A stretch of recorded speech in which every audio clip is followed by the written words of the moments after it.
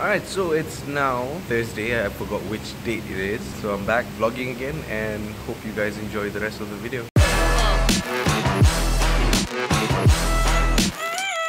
Oh, idea elok ah.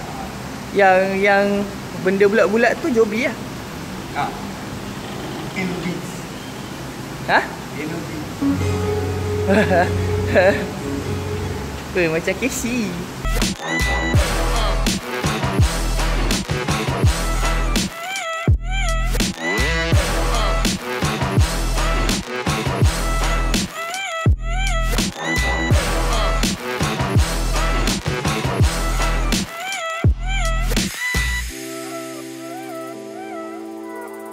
It's something like dengan brother semalam, tengah petang semalam cakap tengah dalam gym. Back day memang lagi tak best daripada leg day. Leg day is fine, leg day fine.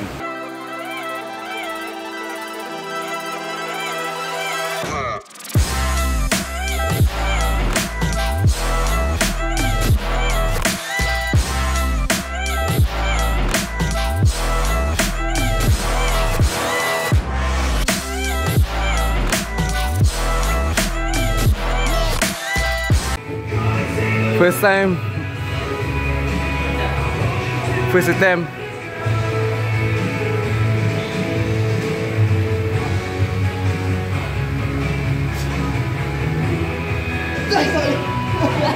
Hah?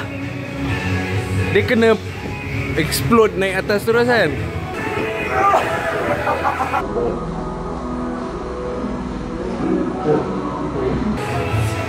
Lagi teruk daripada aku. Nak breakfast. Udah. Tak tolong.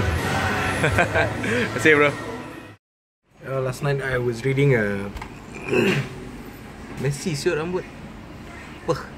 You know, last night I was reading an article dekat The Vocab about kenapa saya belajar tinggi walaupun sudah bekerja sendiri.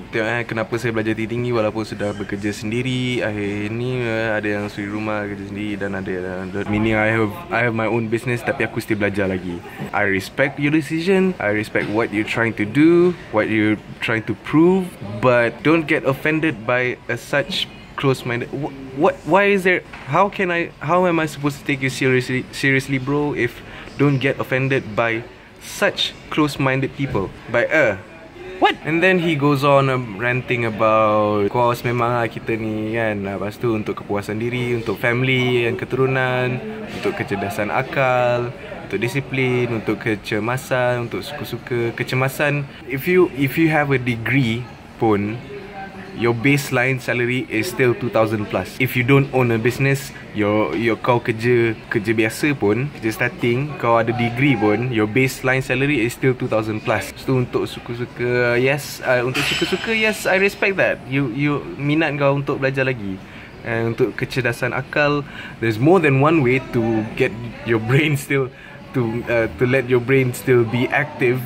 After all these years, there's more than one way. Untuk family and keturunan, I guess that's for respect between you and your cousin. I do not need acknowledgement. My cousins, I don't understand why. And untuk kepuasan diri, I respect that. I may not be the perfect person to be telling you this. Apparently, to me, the vocab. So in my effort to improve my vlogging quality, I bought this mic, video mic me from Rode, which is supposed to be phenomenal for its size and for its price. And actually, aku punya mount untuk aku punya Joby Gorilla Pod tu patah, so I had to buy this. The reason why I bought this for this price, because I didn't buy the cheap one for like 10 ringgit, because I'm hoping that this one has a better quality and then akan tahan lagi lama. Kat internet, there's a lot of I would say there's a lot of bullshit news, bullshit kind of articles. Yeah, that's the word, bullshit. From what I think is that korang sendiri kena careful jugalah when you are choosing whatever you trying to read. Yeah, I know my hair is messy because it's a really bad hair day and then aku tak shave lagi. What do you guys think? Aku shave ke? Shave ni ke? Buang ni ke? Ataupun biar je? Let me know in the comments kalau benda tu, if it matters to you. I just need to do some ada nak kena ketuk sikit dekat dinding dalam studio tu, studio yang aku baru nak buat tu. Go into the hardware store kejap. Hi. Hey bro. Nak paku dinding lah. Paku dinding lah, panjang lah. Dinding tebal. Memang kena tebal lah. Tak payah panjang sangat kot. Tapi nak gantung keruan ni. Ke ni? What you are seeing now is the future of Era of the Geeks. There's gonna be a lot more stuff behind me. Just gonna fill them out one by one slowly. Okay, room is turning out to be looking quite good so far. That's the area. Lepas tu sini still nak kena kemas lagi sikit.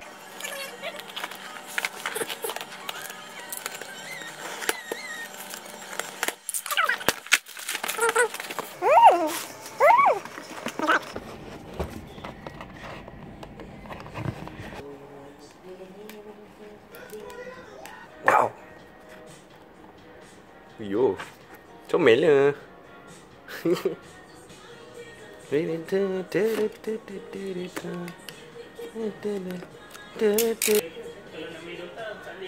Memang tak lah untuk main Dota.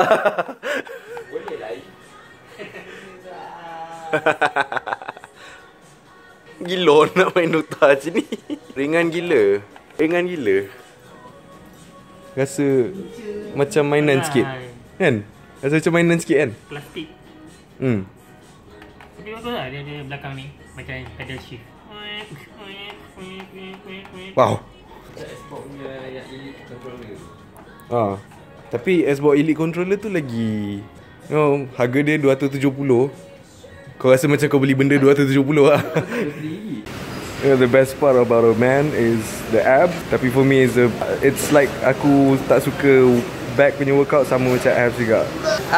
Yes.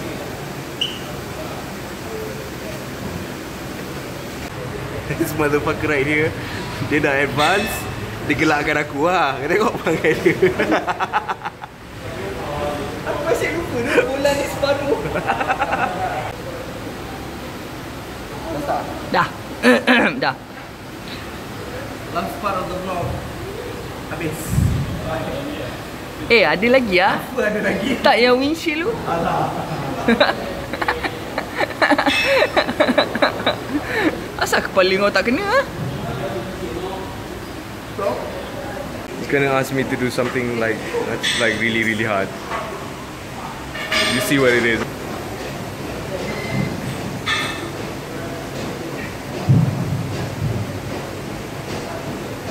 Boleh. No, aku rasa better kau panjat sikit-sikit. Kau grip kuat dulu, baru lepas. Sometimes it's the grip. Panjat kiri kanan lu.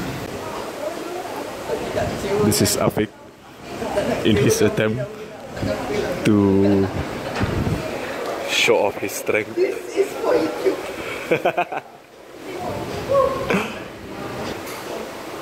Jom. Oh. So dah penat. Dah penat kan? Dia dah pada minggu lepas lagak dengan aku show off. Tak adalah show off in a good way lah. Cuti. Lepas tu aku train lah seorang-seorang. Kena lah ada macam I was sick. step it. Oh yang masa tak yalah. Masa kau sakit lah. Ya. So kena step up game sikit. Second attempt.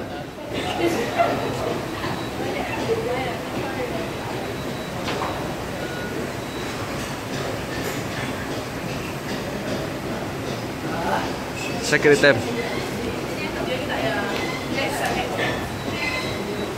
Oi.